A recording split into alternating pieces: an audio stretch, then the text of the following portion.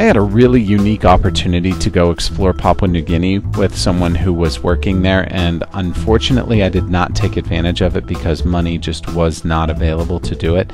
And it's a regret that I have, actually, not having gone and done it, and I would like to go and actually see the country. It's one of the last great frontiers on the planet where things are still how they may have been 100 or 200 or 300 years ago. And I would like to go see that and experience that. When I'm ready to go, I may need to make a call to the country around my travel arrangements. So to call Papua New Guinea, I just need to know the country code for the country, which is 675.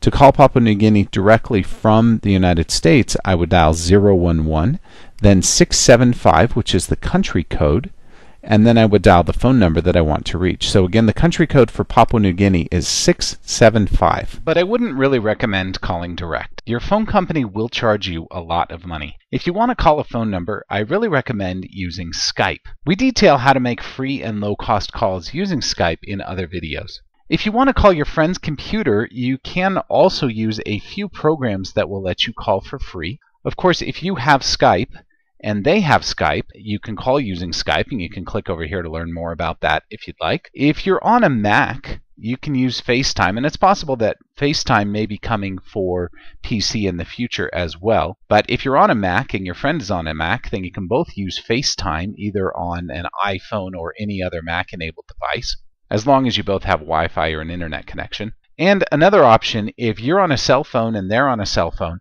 then you can use something called WhatsApp, and inside of WhatsApp there is a calling feature. Now you can click on any of these that we've detailed here, and you'll be able to go to a video that we've made about each of these so that you can learn more about how to use any of these apps for free calling. And as long as you and your friend have them, you'll be able to make free calls using these tools. If you liked this video, please be sure to give it a thumbs up below.